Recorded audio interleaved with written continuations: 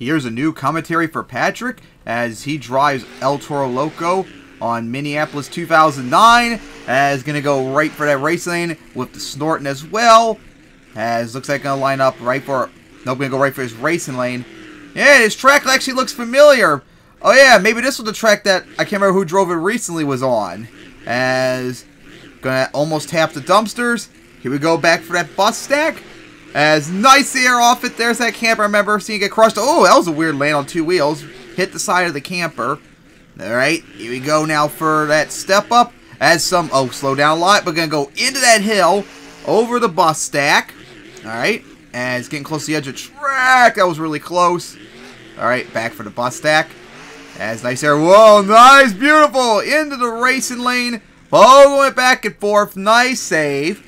As going off the track, hit the wall, you are fired! As coming back on, that was really close to that dumpster as well.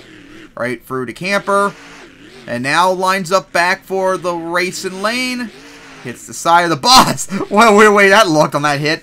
Especially with the tire almost popping. For the bus stack right there. Snorting once again.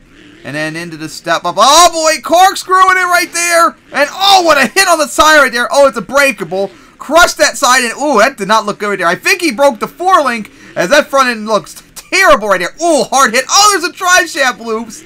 That's when the drive shaft is loose. As hard hit right there. Oh, now he has no rear drive. It's going all over the place, or rear steer. And what a violent hit that was. Going over and gonna not save it.